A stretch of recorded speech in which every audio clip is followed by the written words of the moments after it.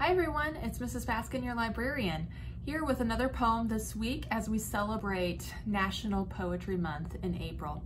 This one is called Numbers by Mary Cornish. I like the generosity of numbers, the way, for example, they are willing to count anything or anyone. 2 pickles, 1 door to the room, 8 dancers dressed as swans.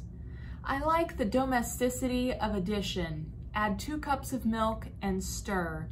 The sense of plenty, 6 plums on the ground, 3 more falling from the tree.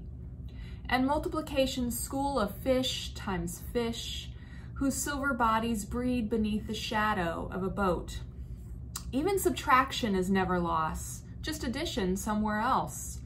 5 sparrows take away 2, the 2 in someone else's garden now. There's an amplitude to long division, as it opens Chinese takeout box by paper box, inside every folded cookie a new fortune. And I never fail to be surprised by the gift of an odd remainder, footloose at the end.